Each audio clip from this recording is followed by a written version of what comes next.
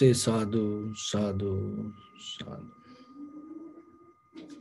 So, dear Dharma practitioners, as ordinary people, from morning to night, 24/7, we always looking for happiness, satisfaction, and our comfort. For that, we try to gain many things towards us and always grasping, holding, clinging, keeping close to us. And we do many kind of things. Anything is nothing wrong, because we do things according to our knowledge that what we have, and according to our culture, tradition, and our forefathers, our ancestors, our grandparents used to do the same thing. So we know the same thing and we repeat the same. But it is important for you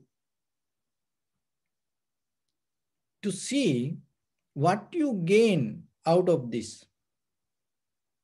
Are you really gain that what you look? Because when it comes to happiness and the satisfaction, or the joy or the comfort, it is not something material. It is completely 100% condition of our mind. It is connected to our mind. It's a psychologically kind of like an experience. So then you have to look yourself in day-to-day life that whatever you keep doing, looking for this happiness, satisfaction, comfort, are you gaining it, or whatever you do to gain the happiness or the satisfaction detach you from your own happiness or the satisfaction? And people like to be happy. But at the same time, people like to enjoy life. People like to celebrate life. But sometimes that innocent desire take them to jail, and they take them to end their life. Misery, unhappiness, sadness, worry, disappointment, stress, anxiety, depression, fear. So then if you gain these things out of your physical or mental or verbal activities, that whatever you keep doing, sake of happiness, so then you have to look again, where I went wrong, why this happened to me. Because your intention was to gain happiness, but now you end up with misery. Then you have to look very carefully. It's all kind of like, it is inside the mind. It is the way that you behave your mind, nothing else. Don't blame to gods, or don't blame to stars, don't blame to your horoscope, don't blame to any kind of, that the mysterious powers, or kind of like that. They cannot decide that things. It is your own choice. It's kind of like a lock. So every day you have, the door lock. See, opening and closing any lock, the same mechanism, it's inside. The way you maintain can lock it and open it. The same thing with your mind also. So whatever come to your eye, ear, nose, tongue, body, mind, whatever you experience in day-to-day life can lock you or make you free, can make you unhappy or can make you happy. So that is the wisdom that you have to understand. So then whatever you have around you, there's nothing wrong with this anything. So, but are you capable to use your experience to make you free or make you open or make you liberate or make you happy, or rather than make you lock, unhappy, sad, worry. So if it is go to that unhappiness, sadness, worry, disappointment, then you have to look. Why? Because the way you maintain the lock is wrong. So when it comes to that, if you look for the happiness and the satisfaction, one thing you have to be very careful and you have to put the attention.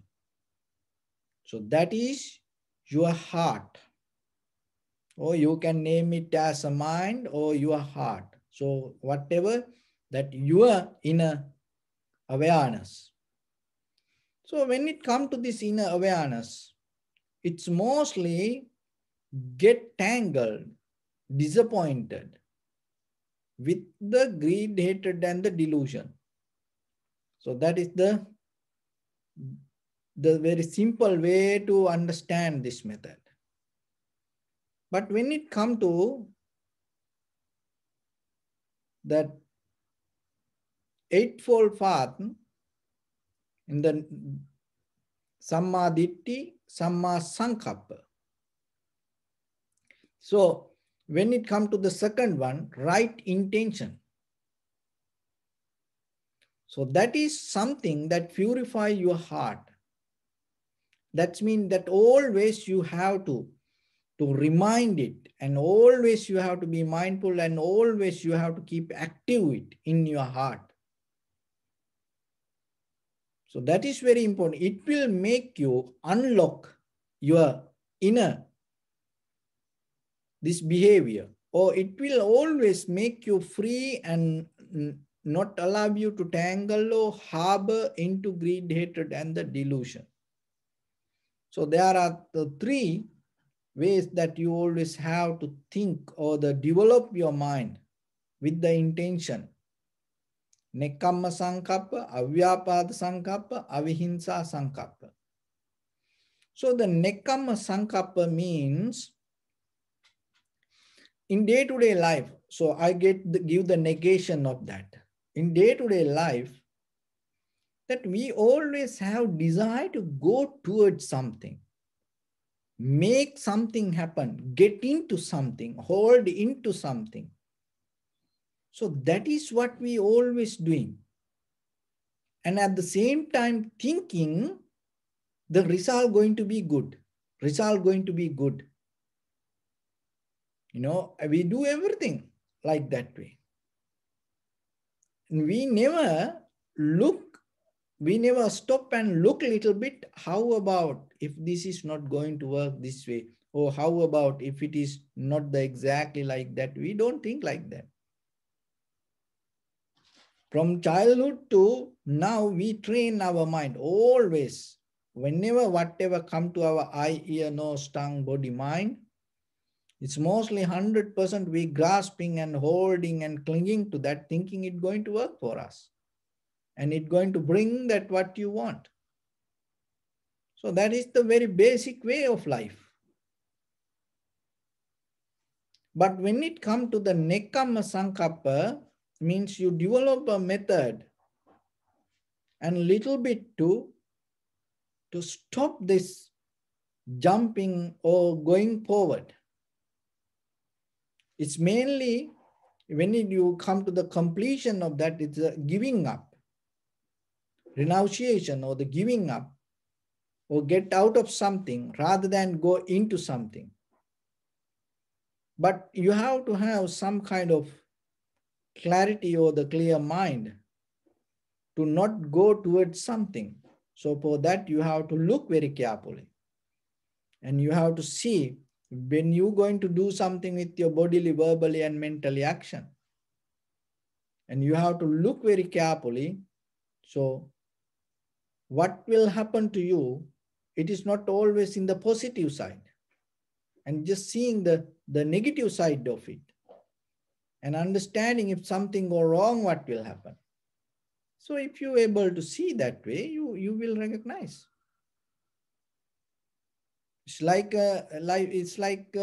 war. It's a when when you plan the war, it's always not kind of like a you can go forward and you're going to win. No, you always know what will happen, what may can happen on the way.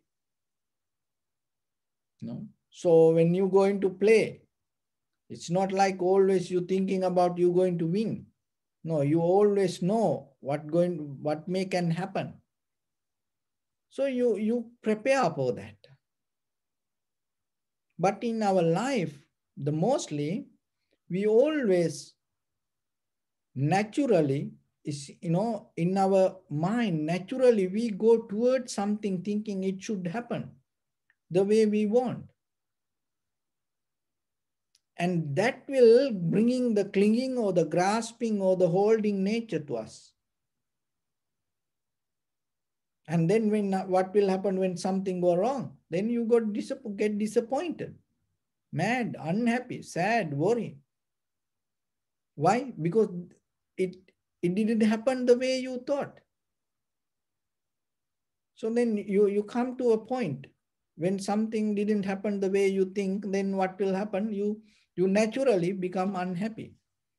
So Nekkhamma Sankappa means you start to give up. Knowingly, this samsara is never end. And this emotion current is never going to end. This eye, ear, nose, tongue, body is not belong to you. And it just go with the flow, with the current, and holding again and again and again, jumping place to place, place to place, place to place. So in the very first level, you have intention to attain to Nibbana. That's mean end this becoming. So that is the beginning of the happiness. As I mentioned, the happiness is a psychological experience. It is a thought. When you have the becoming nature or clinging or holding nature, what will happen? Your mind always have the desires and you clinging to desires. When you have the desires, you're not going to be happy. But when you have the intention to one day to end this, finish this, done. So just by thinking about it, you're going to find the peace, happiness. And once you have that, little by little in day-to-day life, now you have the higher goal, your major, the purpose in your life. What is? Attaining to Nibbana. So get out of this. Not rather than becoming and keep going, end this. And then you become very careful. You add that intention to little work. So then in day-to-day life, you're not going to do any minor things, minor activities. You start to get into the major activities in your day-to-day life. That all the minor things you give up. So that is Nekkhamma Sankappa. That giving you peace. So as example, just to practice point of view, when you're driving, why you have to check the messages, or why you have to check your phone when you're driving? To drive. So that is your major purpose. So that is you have to use your phone, but that is minor when you, unless somebody call or emergency call, keep calling, then you stop and you answer. You have to do that.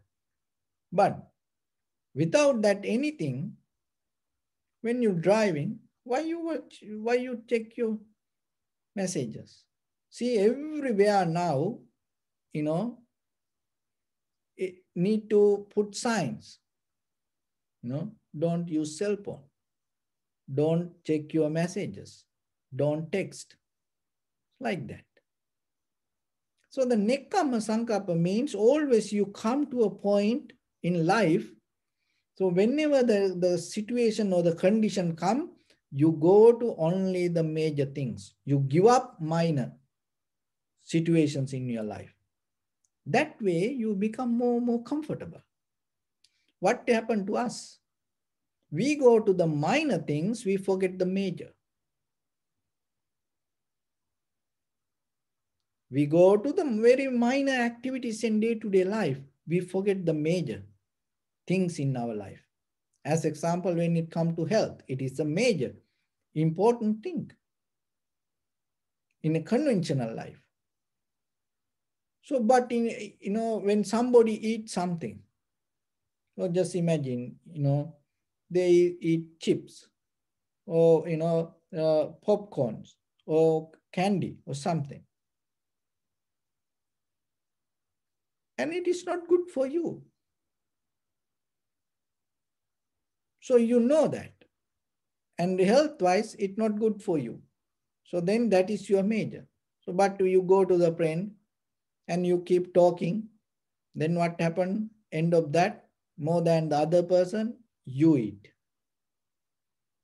See, that is what happened. So the Nekkhamma Sankappa means, no, in the beginning you recognize right away, you give up, you give up, you give up. You not go into it, you go away from things. So with the desire, that whatever arises in your mind, you not go towards it, you go away from it. That make you happy. That make you comfortable. That make you peaceful. That brings the joy to you. Try it. Try one day. You will see. And Avyapada Sankappa.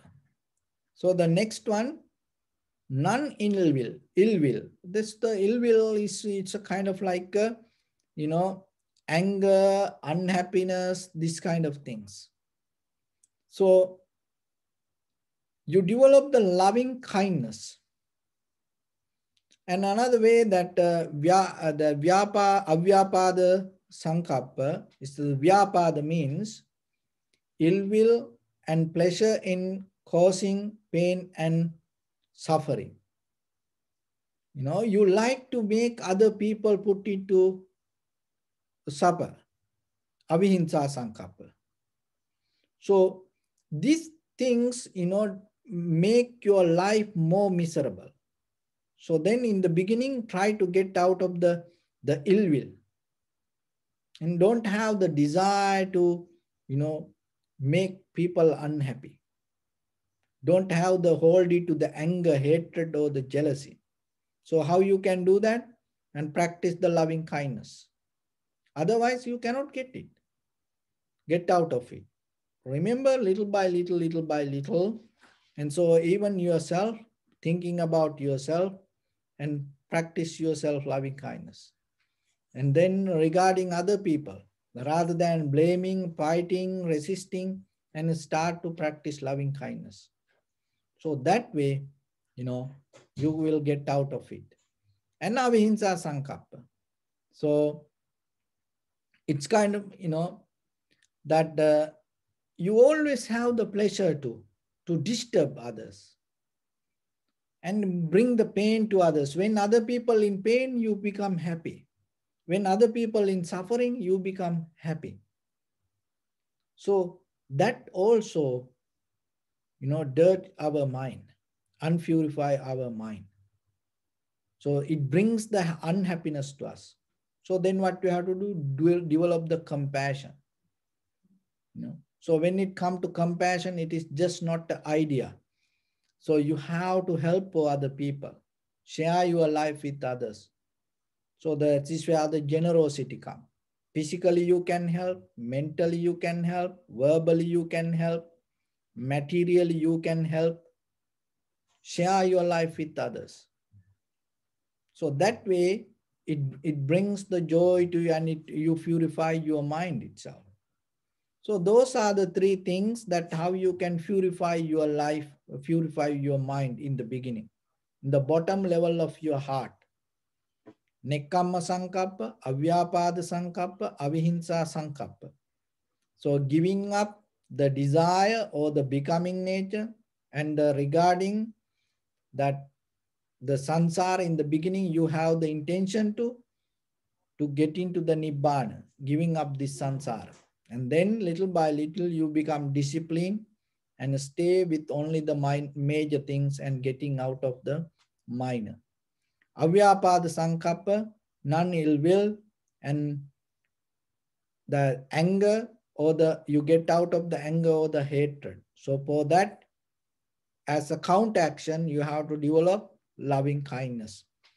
So Avihimsa Sankappa means that cruelty, that you always have the intention to do harm to others, pain, bring the pain or the suffering. So you get out of it. So as a counteraction for that, you have to develop the compassion.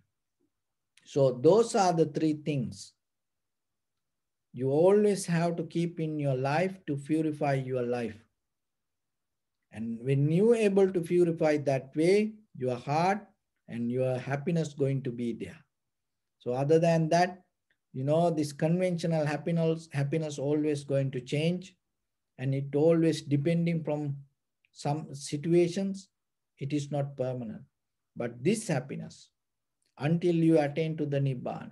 So this happiness, if you purify your mind, your heart, little by little, little by little, little by little, this way you find the path to keep the happiness with you every day. So that happiness make you rich inside you, nourish you, bring the joy, the satisfaction, the bliss to yourself, and at the same time, you will share it with others. And then everybody going to feel the bliss in this human life. So with that, I bless upon everyone. With this good practice, may all of you be well, happy and peaceful. May no harm come to you. May no difficulties come to you. May no problems come to you. May you also have the patience, courage, understanding, and determination to meet and overcome inevitable difficulties in your life. During this time period, may everyone stay healthy and safe. And finally, may all of you attain supreme bliss of Nibbana. Sabbityo ajjantu sabbarogo vinasatu mate bhavatantarayo sukhi digayuko bhava. Ettavata cammi sampadang punya sampadang sabbe devanumodantu sabba sampatti siddhya sabbe bhutanumodantu sabba sampatti siddhya sabbe sattanumodantu sabba sampatti siddhya idamme punya kammang asavakkaya vahang hotu sabba dukkha pamuncatu. Bless you.